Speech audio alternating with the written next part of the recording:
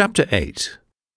After taking the last train ride of their trip, Lisa, Hutian and May arrive in Hong Kong.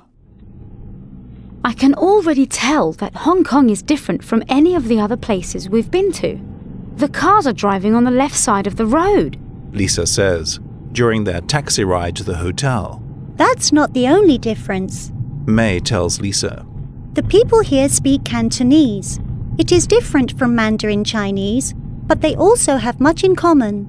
Tell me some more about Hong Kong, Asks Lisa. I don't really know much. Well, it is one of the most populated places in the world with an amazing culture. Hong Kong's landscape is also unique. There are hills and tall mountains, parks and nature reserves, and there are about 200 offshore islands. Visitors have a lot to do here. Just wait and see, May says.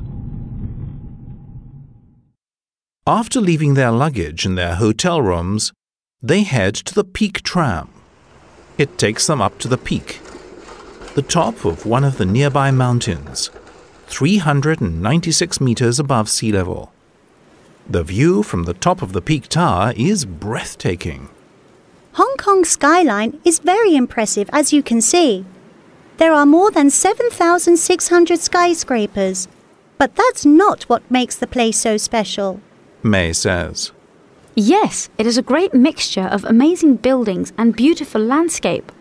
The view is fantastic from up here, Replies Lisa enthusiastically. Let me take your photo. The light is wonderful right now. She tells her friends as she reaches in her pocket for her camera. This picture will be suitable for the next photo convention. She says and smiles.